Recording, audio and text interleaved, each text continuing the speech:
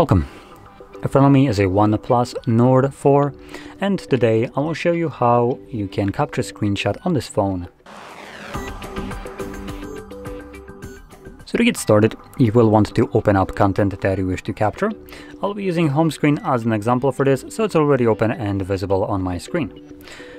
Once the content that you wish to capture is visible on your screen, then all you would need to do is hold the power button and volume down at the same time.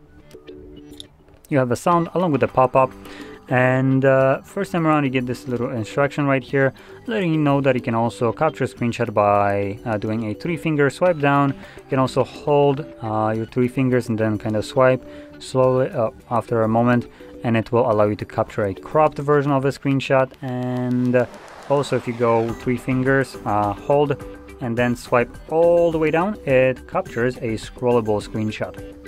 Anyway, we're gonna select got it. And I need to check if this actually kept the screenshot, and it did. Sometimes when you get this pop-up, it just kind of doesn't capture the screenshot for some reason, but here it looks like it does. So anyway, once you have captured your screenshot, you can then navigate to Photos.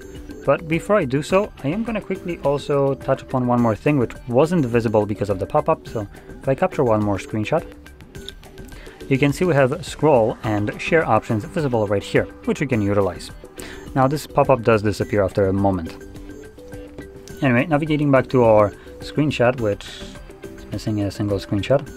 There we go. I can see here are the 2 screenshots that I have captured on the video. There we go. Now, if you found this video helpful, don't forget to hit like, subscribe, and thanks for watching.